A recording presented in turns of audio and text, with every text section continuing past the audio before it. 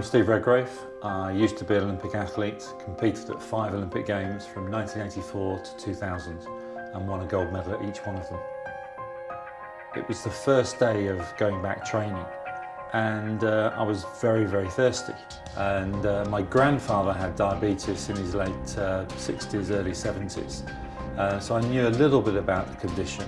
So that's why I went and saw my GP the next day, and it was confirmed that I did have diabetes. Then I was expecting him to tell me that that was it, that was my rowing career over. And then he said to me, I don't see why not you can't achieve your dreams in 3 years' time of competing at the Sydney Olympics and winning another gold. Well, yeah, if he thinks I can do it, I'll give it my best shot to try and do that. He did say it was going to be very difficult. And he was certainly right about that. It certainly wasn't an easier path through the last 3 years leading up to 2000, but we got there and achieved. Big shock to my parents. My wife, being a doctor, is very sort of matter of fact about it and saying, well, this is something we have to deal with and we'll get on with it.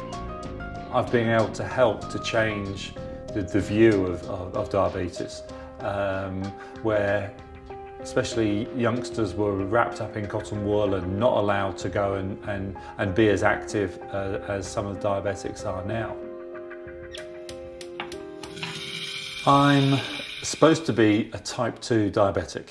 There is some debate about this, but the way that I had to treat my condition was by injecting insulin, because it gave me the flexibility of being able to try to stay as a top class athlete.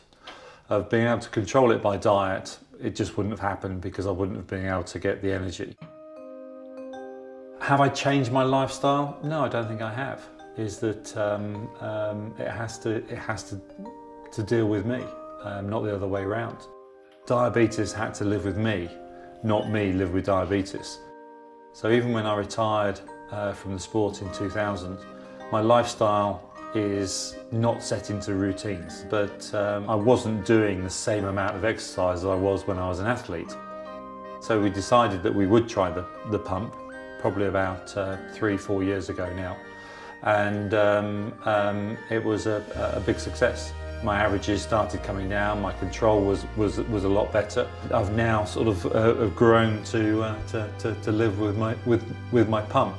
And because the pump gives you a small amount of insulin 24 hours a day, I think my health is better, my energy is better. If you're a non-diabetic, your body is testing your blood sugar levels every fraction of a second, 24 hours a day. I'm only doing mine 10 times a day. With the pump and the sensor system is that you get a graph, and so you know if it's rising, falling, staying the same.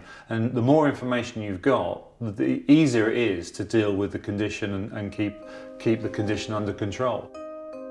I think now of the knowledge, and especially with the sensor monitoring system of being able to see your blood sugar levels on a graph, actually on the device itself, is that yes, definitely. I would be now using it within my sport. There's a formal race across America called the RAM, which is 3,000 miles across from west coast to east coast. So there's a group of 8 of us doing this formal race. 12th of June it starts, and one of those sort of crazy things which I wish I hadn't said that I would do, because the training is quite tough. And I'm not really a cycling frame. They tend to be a lot smaller, a lot lighter people than rowers. I suppose the bits of advice I could give people is that when you're first diagnosed, it's quite a lot of trauma in their life. You're expected a lot of change, you're given a lot of information, and that try and take in as much of that information as you can, but also ask questions. Not everybody can be an Olympic champion, but also don't let it stop you achieving what you want to achieve.